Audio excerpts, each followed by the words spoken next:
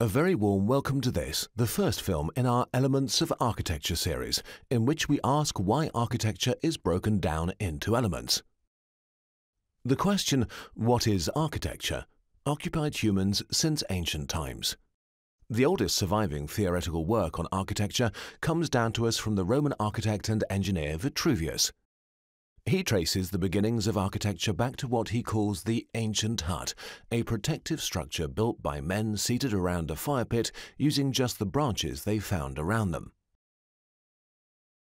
Vitruvius penned his famous work, 10 Books on Architecture, in the 1st century BC. This image shows a later Italian translation. In it, alongside many other issues, Vitruvius deals with the various elements that make up architecture. This is evidence that by the time of the Roman Empire, architecture was already so complex a subject that its elements were analyzed individually as an aid to understanding. Vitruvius's ideas were rediscovered during the Renaissance when between 1443 and 1452, Leon Battista Alberti wrote his book 10 Books on Architecture. The title alone makes its debt to the previous work of Vitruvius abundantly clear. This is the title page of an edition printed in 1541. The classification introduced by Alberti includes elements such as walls, roofs, and openings. Gottfried Semper was one of the major German architects of the 19th century. He worked as an architect and university professor in Dresden from 1834 to 1849 and left the city a wealth of fine buildings. You may have heard of Dresden's Semperoper Opera House. For an architect, it is heartwarming to note that it was named not after a famous musician, but after its architect. Semper's book, The 4 Elements of Architecture, published in 1851, makes specific reference to 4 elements, even if the first of them is the fire pit, first mentioned by Vitruvius. In 1923, the Swiss Le Corbusier, perhaps the most famous architect of the 20th century, wrote his manifesto, The 5 Points of Modern Architecture.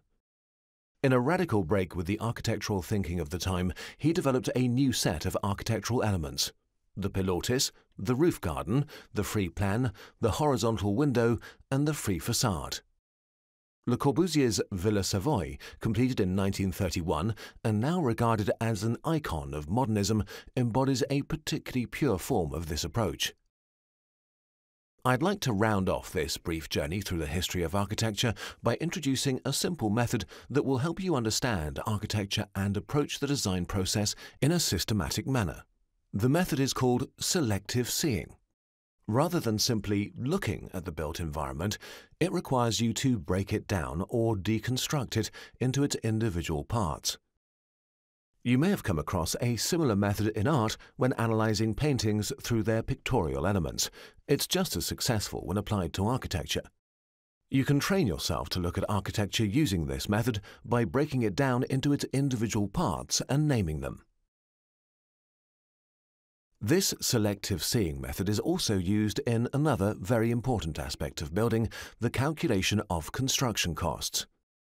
DIN 2761, Construction Costs, Building Construction, the German standard that regulates how construction costs are calculated, is one of the most important standards used in architecture. It employs the same method of breaking down a building into its constituent parts. The individual parts, which the standard refers to as cost elements, are organized into a system of cost groups. This image shows the 7 main groups, also referred to as Level 1 groups. Building structures are dealt with in cost groups 300 and 400 of DIN 2761. Cost group 300 covers the building structures themselves, while cost group 400 lists technical plant and machinery. Both cost groups are further divided into Level 2 groups. We'll take a closer look at these cost groups and cost elements in subsequent films. Summary. Architecture was first divided into elements in Vitruvius's work, 10 Books on Architecture. This approach has been taken up and developed at various times by major figures in the history of architecture, including Leon Battista Alberti, Gottfried Semper, and Le Corbusier.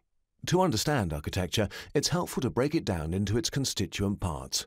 Elements such as walls, roofs, openings, etc.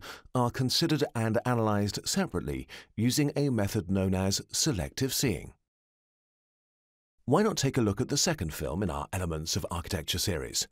It deals with those elements of a building that are in contact with the ground.